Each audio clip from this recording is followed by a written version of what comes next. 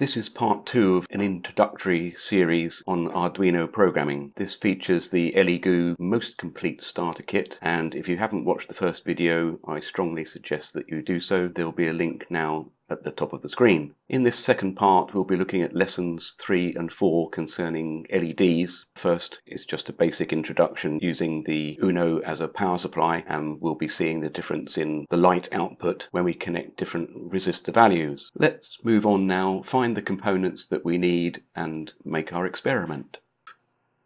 We have our component list here. We need the Uno itself, obviously, a 5mm LED, these resistor values and some jumper wires, and that's all going to be hooked up on the breadboard.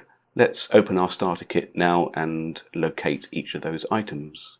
So Arduino Uno, you can see the resistors underneath there, and our breadboard.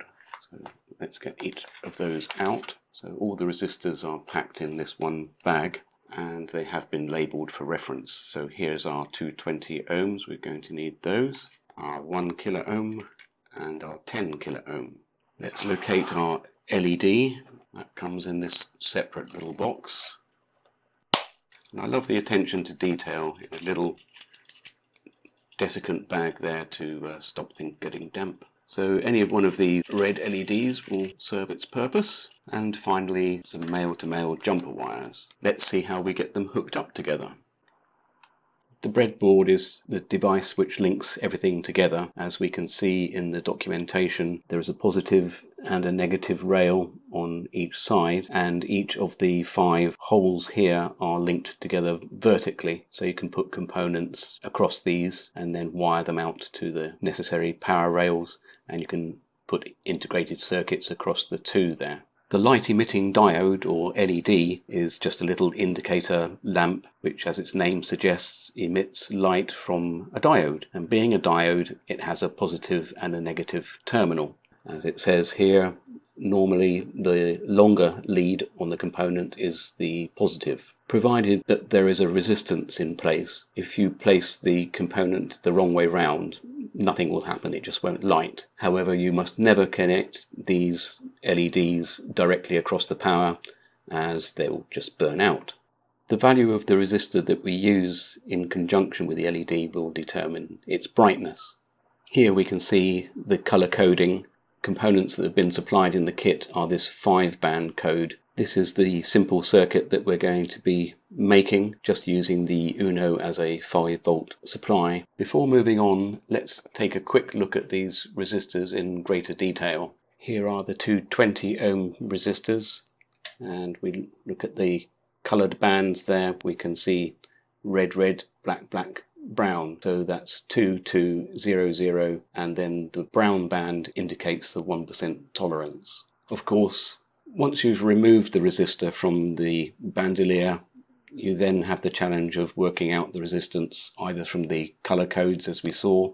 Alternatively, you can get yourself a multimeter that will enable you to measure the resistors directly. So there we go, 218. Another option is a component tester. Now, I built this component tester from a kit, but there are also commercial ones available, links in the description, and this will enable you to test a whole variety of components, not just resistors. So again, 218.5. Again, on the commercial unit, we see it indicated as a resistor. This time it says 219. Once your resistors are off of their bandolier, once you've finished using them, it will be a good idea to place each of the individual values in its own plastic bag. That way you'll know that everything in here is 220 ohms. So again, it's useful having the labels on the side here. So we need ground and we need our +5 volts. It goes to the blue rail and to the red rail respectively. We can identify the positive side of the diode by the longer leg there. So our positive is going to go into the breadboard and our negative into the negative rail. We now take first our 220 ohm resistor and place that from the positive rail to the positive of the LED. So now we connect our Uno up to our computer. We can see that the LED is glowing very brightly, as the 220 ohm resistor is quite a low value. If If we swap the 220 ohms now for 1K, may be difficult to tell on the video here, but it is significantly dimmer than it was before. And finally, with the 10K resistor, it is clearly much dimmer now. So we can see that by varying the resistance, we can vary the amount of light produced. But there's a much more elegant way to do that using the Uno itself. Let's move on and take a look at that. Next, we're going to look at the RGB LED lesson. RGB stands for red, green, blue. It's essentially 3 LEDs in one package. And these colours are going to fade from red to green and to blue and then back to red. The components are similar to before, the exception being we need 3 220 ohm resistors and we need to find the RGB LED. The RGB LEDs are quite distinctive as obviously they have 4 leads. Here's the schematic of the RGB LED and we can see that all of the cathodes are connected together and they'll be connected to ground. Then the individual RGB anodes will be connected to their respective pins on the Arduino via the 220 ohm resistors to prevent too much current.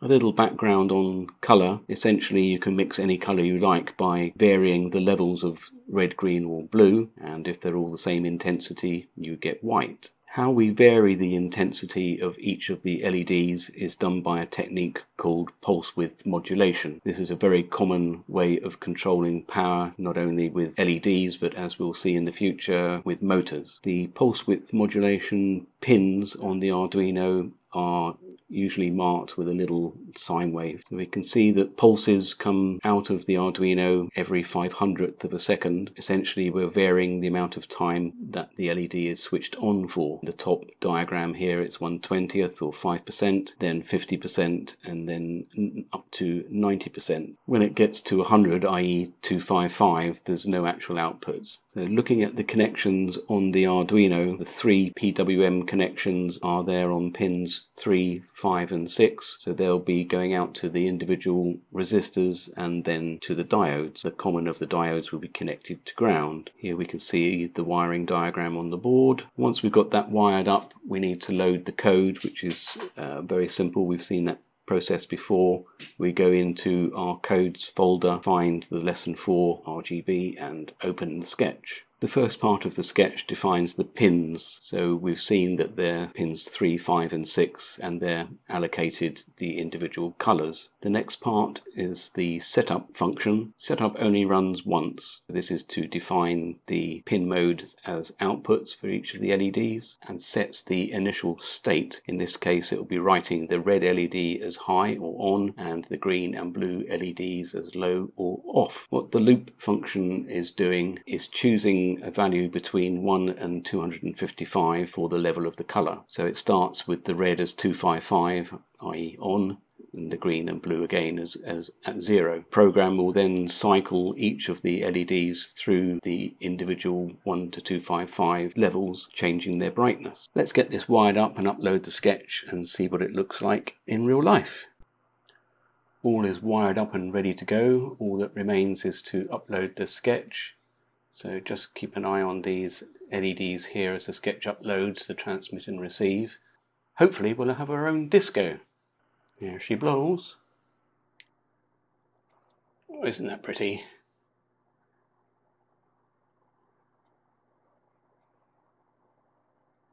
Guess it's a bit difficult to see. I wonder if I turn the lights out it will be any better.